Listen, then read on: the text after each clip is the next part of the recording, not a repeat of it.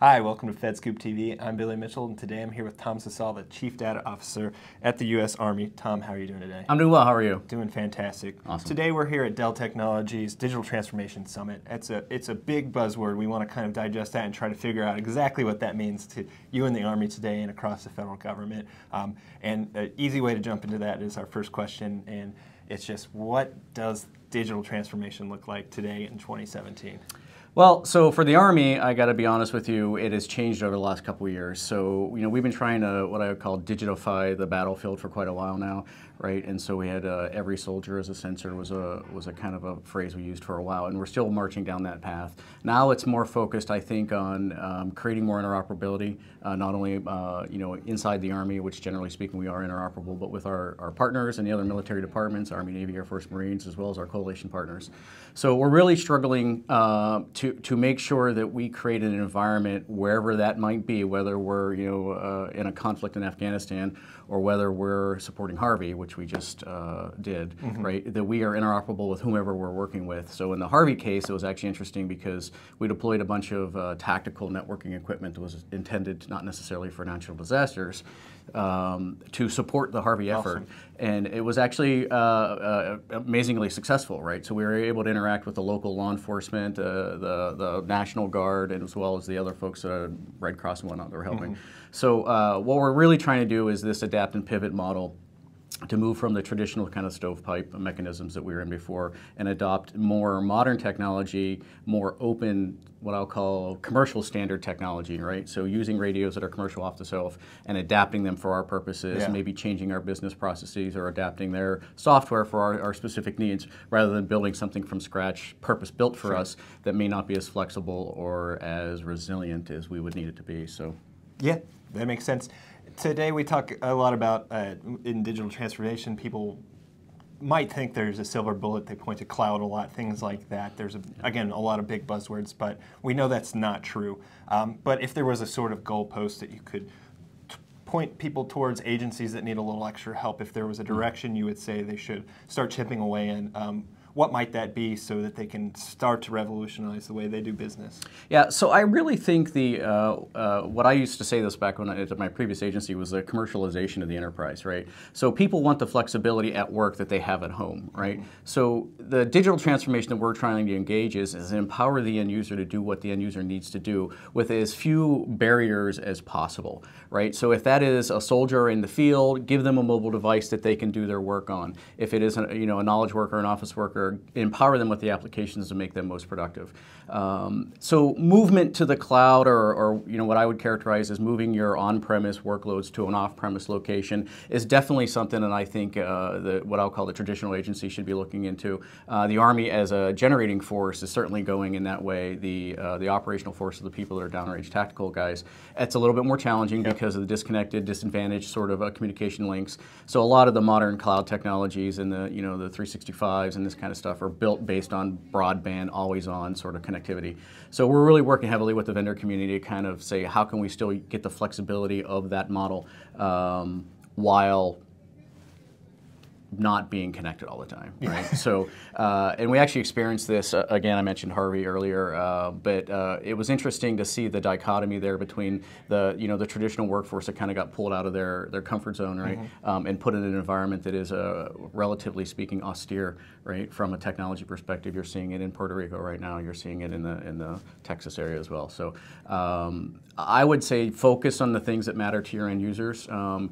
If you don't already have one, get a user group together of your users and say, what do you need to do your job better? Don't ask a technologist or technology people what technology I should use. Right. So as a technologist, we're usually chasing shiny objects in some regard.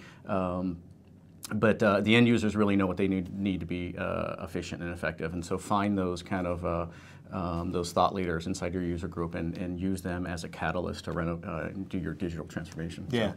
How does policy and legislation kind of play into this? We hear a lot about the White House IT modernization memo that came out recently, the MGT Act that's currently moving through Congress. They all sound great, but are those things going to really help agencies in terms of moving away from legacy systems to modern systems? So I think, Yes, they will help. I mean, they certainly won't hurt, compared to some of the other policies and legislation that we have.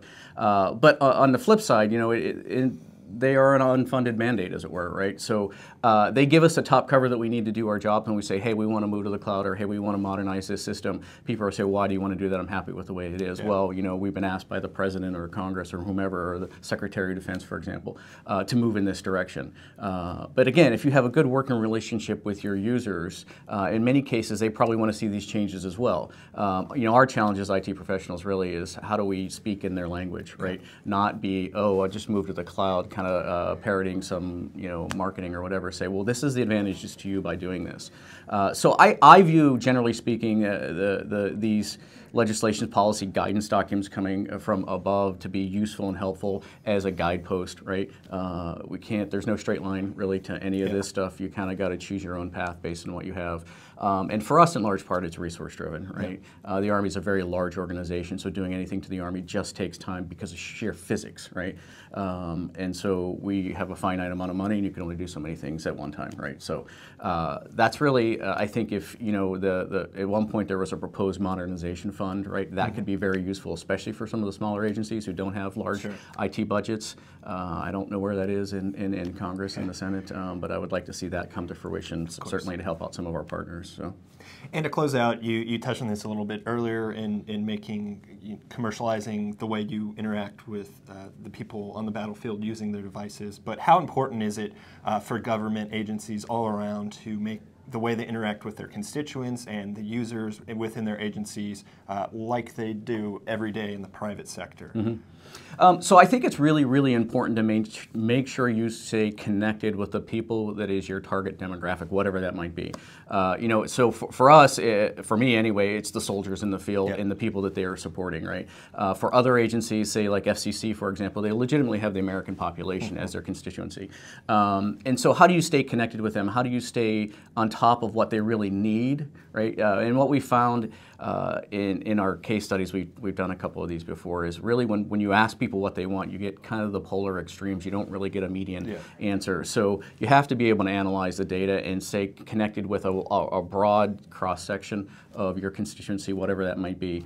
And so if you have some forward-leaning IT people that are also end users, they're probably going to give you a vastly different answer than not so IT-savvy people. So maintaining that and being able to do that analytical thought or critical thinking skills on top of that data, say, hey, well, they might have said this, but we really think this is what they need, and then go back to them and say, hey, this is what we heard, this is our analysis, what do you think, right? And bringing the other thing that I found is bringing them together, right? Mm-hmm. You don't just ask this person and ask this person independently, putting them in a room together, notionally speaking, or physically, right? And having them hear each other's sides of the story is critically important to actually getting that diversity. And so diversity breeds creativity, right? Yeah. So that's definitely the one thing that I would say about that. So awesome. Tom, that's all I have for you. Thanks for joining us today. Awesome. Thanks for having me. I'm Billy Mitchell of FedScoop TV. Thanks for watching.